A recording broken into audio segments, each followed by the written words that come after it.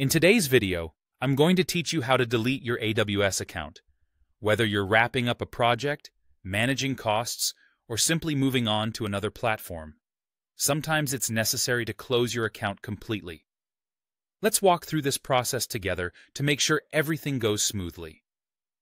The first thing you'll want to do is open up your preferred web browser.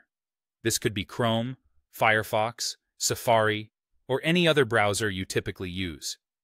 In the search bar, type in AWS and navigate to the Amazon Web Services website. Once you're there, find the Sign In option, which should be prominently displayed toward the top right of the page. After clicking Sign In, you'll need to access the AWS Management Console. Make sure you're using the root user credentials associated with the AWS account you want to close.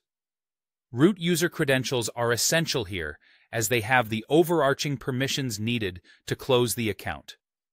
Once inside the AWS Management Console, look up at the navigation bar. Here, you'll see your account name or account number.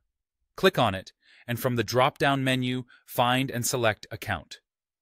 This will take you to the Account Settings page, where you'll be able to make various management decisions about your AWS account. As you scroll down the Account Settings page, keep an eye out for the Close Account section.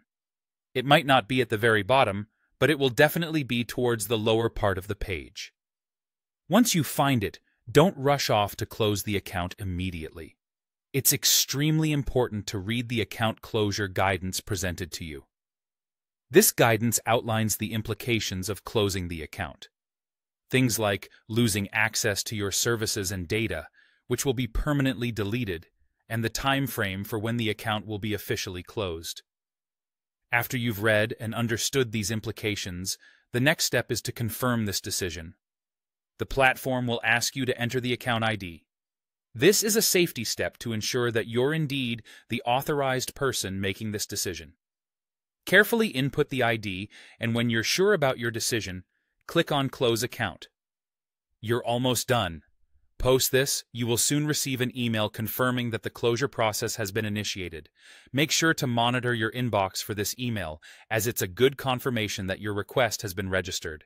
And there you have it, a straightforward yet thorough guide to deleting your AWS account.